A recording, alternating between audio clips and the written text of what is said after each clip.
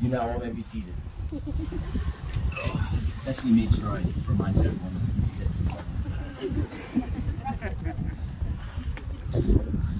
Hello, welcome friends and family. We're finally here, just only a year late. Better late than never. More importantly, Destiny showed up. For those of you who don't know me, I'm Reverend Elliot Peter Agresta. You can call me Reverend or you can call me Father. I go by both. And for those of you who do know me, yes, you heard me correctly, I am Father. When Destiny and Daniel first asked me to officiate their wedding, I made sure to ask them both, are you sure? I think I know I've made Destiny a nervous wreck for over a year now. I promised I would behave today, so I will do my best. It was Destiny and Daniel that got me ordained, so for that, I thank you both. I am Father now. It is my great honor to be up here today and to be able to marry my two best friends. I love them both very much, and I'm so happy to be a part of this beautiful wedding. I have known these two truly amazing people almost my entire life. I've known Destiny since my sophomore year in high school, and Daniel since the 2nd grade. I was able to witness their love and mature throughout the years. I know personally how much they love each other, and I know how much each of them have to put up with. It's comical. Really. I have seen their love firsthand. So when I say I'm surprised they lasted through this year, I mean it. Destiny, I admire your patience. And Dan, it's your wedding day. I'll be nice. You're lucky. You're a lucky man. You're a lucky man. You both look beautiful today. Destiny more than Daniel, of course. It's nice to see that the quarantine didn't fatten the two of you up. Daniel, the tux must be a stretch fit. Good job. I know Dan would like to tie the knot as soon as possible so he could abandon his diet. You will probably see every option on the menu twice on his plate tonight. Destiny and Daniel wanted me to thank you all for being here and to recognize how important each one of you are to the relationship. They would also like to recognize all of those who could not make it here today. They are certainly missed but not forgotten on this day of celebration. Marriage gives permanence and structure to a couple's love. It's saying, I will put up with you forever. Even if that's buying another dog, Destiny, buying another motorcycle, building a new kitchen for your fiance, or allowing Destiny to have wine glasses out at the pool. Marriage is surrendering yourself to your partner out of love. It means you want to share your best times and your worst times. You choose to grow with one another, screw up, do stupid things, make mistakes, learn, take trips, buy a home, raise 2 dogs, and eventually start a family. And it only gets more fun from here, hopefully. Now I would like to share a beautiful quote with you from the famous techno one-hit wonder Hathaway, and made famous in the movie Night at the Roxbury. What is love? What is love? Baby, don't hurt me. Don't hurt me. No more. Whoa, whoa. Whoa, whoa. Whoa. End quote. But what is love like for Destiny and Daniel? For Destiny, love is putting up with Dan weed whacking as she is trying to sleep when she finally gets home from working a long overnight shift at the hospital. Dan is a fanatic when it comes to his front yard. You should see it. It looks like Citizens Bank Park in his front yard. It's nuts. In Dan's defense, he did buy her casino-grade light-canceling blinds, so they should have helped with the naps. For Daniel, love is relinquishing meat on his pizza for the sake of Destiny's diet. This whole time, poor Daniel had to deal with plain or veggie pizza. Poor guy. Doesn't look good. I'm kidding. You look beautiful. You look beautiful. You know it is true love when Destiny asked Weston to move over in the bed when Dan finally came home from the academy. Love is literally being able to share a bed with one another and those 2 monsters, Weston and Remington. Destiny, you're crazy. You sleep with 3 bears. God bless you both. Love is what keeps you coming back. Love is forgiving. Love is patient. Love makes sacrifice easy. Marriage is a lifelong commitment that requires you to put up with each other even in the most difficult of times. I know Destiny and Daniel have made it through plenty of difficult times. Destiny away at Gloucester County, and then at Jefferson, and Daniel away at Penn State. It's not easy to maintain a relationship that far away from one another, but they did. Destiny and Daniel were friends with benefits. Daniel's freshman year all the way through his sophomore year at Penn State. I don't know what the benefits were. I didn't ask the details. Maybe they shared an insurance card, or maybe Destiny treated the Chinese food once in a while. I don't know. I didn't get to the bottom of that. I didn't ask. Daniel went all this time and never asked Destiny to be his girlfriend. Shame on you, Daniel. What an idiot. It was the summer before Daniel's junior year at Penn State, and Destiny was losing her patience.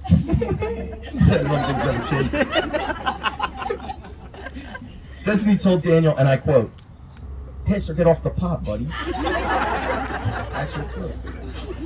Destiny urged Daniel to make up his mind after almost 2 years of not committing to a relationship. After Destiny's friendly gesture, Daniel sent Destiny a long message. Could it have been a romantic apology begging Destiny to be his girlfriend? Destiny made the mistake and assuming that this was a wooing romantic message begging for her love. Dan, a romantic. Maybe when it comes to Chinese food, he's a romantic.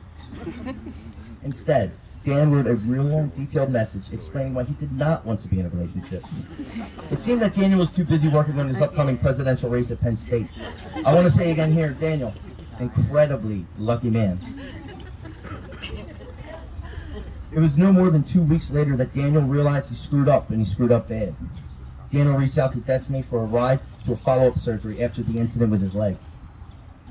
And not long,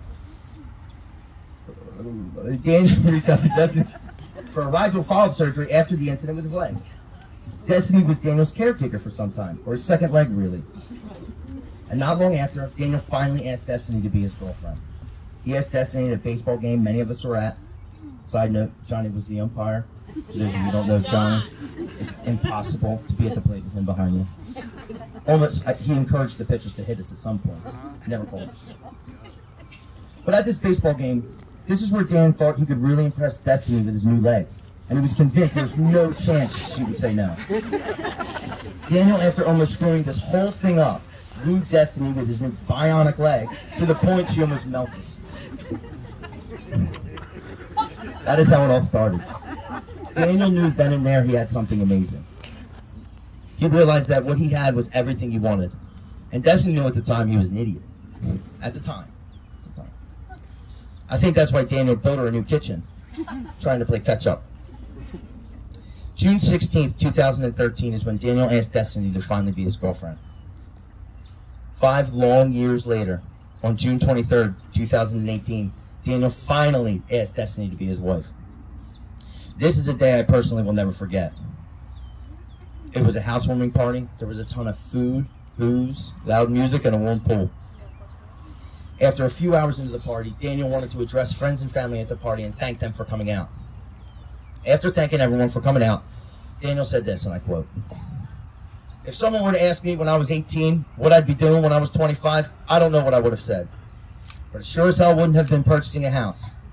And it sure as hell wouldn't have included being with the same girl for over 5 years, which is a really long time to be dating. I hope one day I could change that." Daniel reached into his pants, and no one had a clue of what he was doing. I thought to myself, is he about to go skinny dipping? And I thought, I can't let Dan do this alone. I almost joined him. Good thing I didn't. Because Daniel reached into his waistband and pulled out a beautiful engagement ring, got on one knee, and asked Destiny to be his wife. Nobody had a clue this was Daniel's intentions. I stood right there, smiling ear to ear, honestly had tears in my eyes.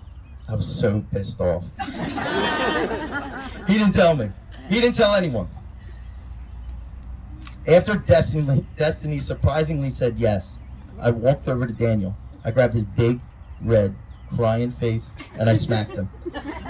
I shared words with him I can't share today, and I told him I loved him, and how happy I was for him. Not shortly after, I walked over to Destiny to cry, give her a hug, and tell her that I loved her. And this hug lasted so long, it lasted all the way to the pool. Remember that, Des? You were so excited you jumped into the pool. She put up a pretty good fight. She was kicking and screaming, but I got her into the pool. And good thing she didn't lose her new ring in the pool filter, otherwise I wouldn't have been invited to the wedding, let alone be up here today.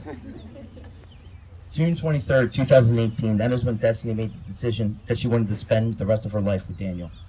The world was shocked. Today, Destiny and Daniel celebrate their love and how it's grown from a baseball field in Williamstown to a beautiful wedding here today. Daniel, once scared of commitment, to now making one of the largest commitments in your life. Daniel, are you sure you want to do this? Wait, no. Destiny, are you sure you want to do this? No. No, that's not it. That's not it. That's not it. That's not the part. I'll nudge you.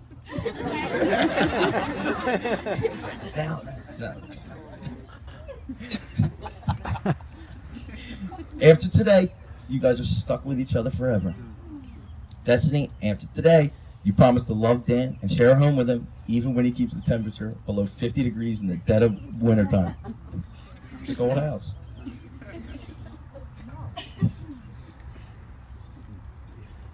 Destiny and Daniel, the vows that you are about to make are a way to share your love and commitment to each other in your own words. These vows are a way of openly declaring your promise to one another, as well as to all of those who are here in attendance today.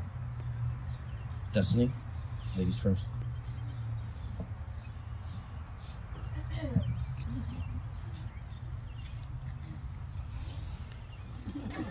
Sing a song first, it helps loosen up.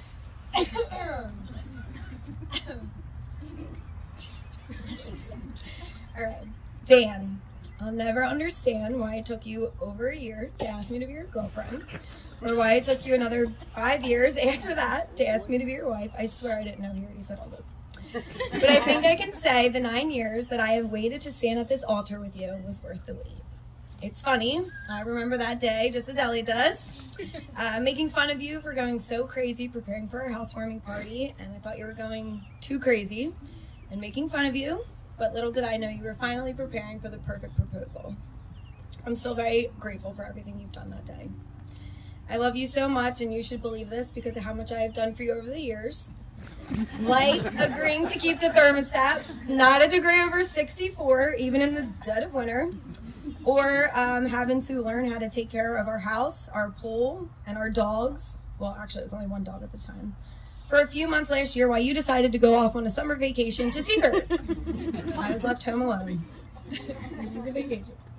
In all seriousness, you are everything I could possibly want in a husband. You are so honest, so funny, so loving. And by now you're probably thinking, why haven't I said so handsome, right? So we'll go with that one too.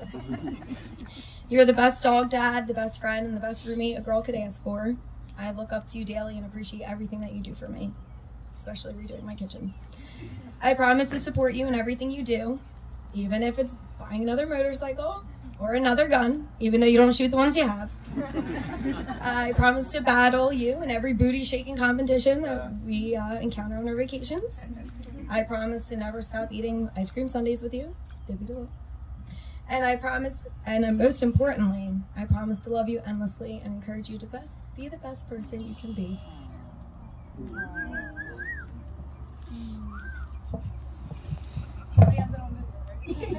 Now that was sweet. So the pressure's on, Daniel. Good luck. Now it's your turn. If I may. Destiny. I sometimes do humorously say that my love for you is like 1,000 stars. But the truth is, I can't actually express into words how much you mean to me. You are my best friend and my better half. Over 9 years ago, when we were simply friends with benefits, I would have never imagined standing up here today, making these vows to you. But the truth of the matter is, your ability to tolerate my unnecessary purchasing, ridiculous sense of humor, and complete inability to be a normal person is reason enough to make you my wife. Over the past several years, I have fallen in love with your brutal honesty, your work ethic, and your 100% dedication with everything that you put your heart into. You are the most loving and supportive person that I know, and there is no one else that I would want to spend the rest of my life with. But before I make my vows to you, I feel that it's equally important to highlight some of the things that I will not vow to you. I cannot promise to put my clothes in the hamper every time I get undressed. I will not vow to always putting the toilet seat down after I pee. I cannot promise to rinse my dishes off after every single meal. I cannot promise you that I won't come home with another gun, motorcycle, or a fishing rod. I do vow to love you unconditionally every single day. I will honor you, support you, respect you, and cherish you. In sickness and health, through sorrows and success, for all the days of my life. I vow to always place your takeout orders because you're too afraid to do that yourself. I vow to fold your laundry, and I vow to cook your dinner. I vow to make you happy, to make you laugh, to protect you, and always be there for you. Destiny, I'm forever yours. I wish I could sound that beautiful. That was lovely. Tom, may you present the rings? I forgot them. Thank you, Thomas. Destiny and Daniel will now exchange rings to symbolize their commitment. Rings are derived from humble beginnings of imperfect metal to create something striking. It is customarily worn on the ring finger as it is the only finger with a vein running directly to the heart. The wearing of the rings is a visible outward sign that they have committed themselves to one another. Daniel, please take Destiny's hand and repeat after me.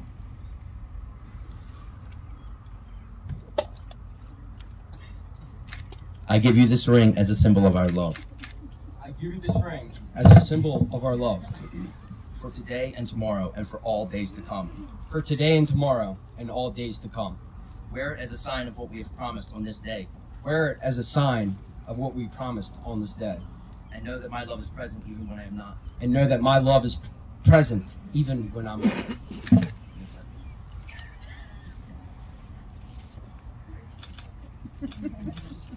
Does it fit?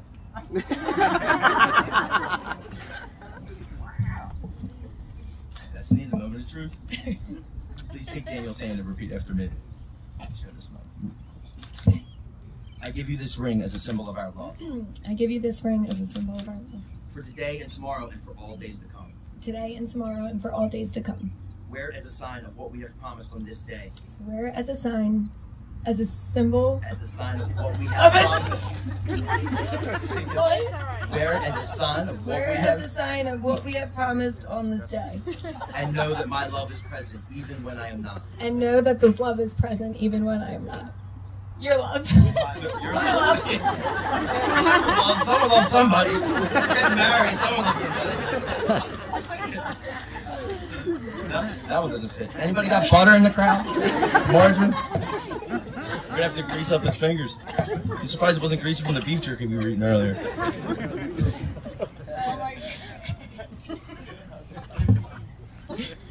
Destiny and Daniel, you have professed your love by exchanging your vows, and you have symbolized your commitment by exchanging rings. With all of this, I have just one more question I need each of you to answer, and then we're off to celebrate and drink a U-Haul full of booze. Literally, I helped them load it. It's a U-Haul full of booze. Destiny, do you take Daniel to be your husband? Do you promise to love him, comfort him, honor, and keep him, in sickness and in health, and forsaking all others? Be faithful to him, as long as you both shall live? I do. Daniel, do you take Destiny to be your wife? Do you promise to love her, comfort her, honor her, and keep her, in sickness and in health, and forsaking all others, be faithful to her, as long as you both shall live? I do! By the power vested in me, and by the Universal Life Church in the state of Pennsylvania, I now pronounce you husband and wife. Daniel, you may kiss your bride.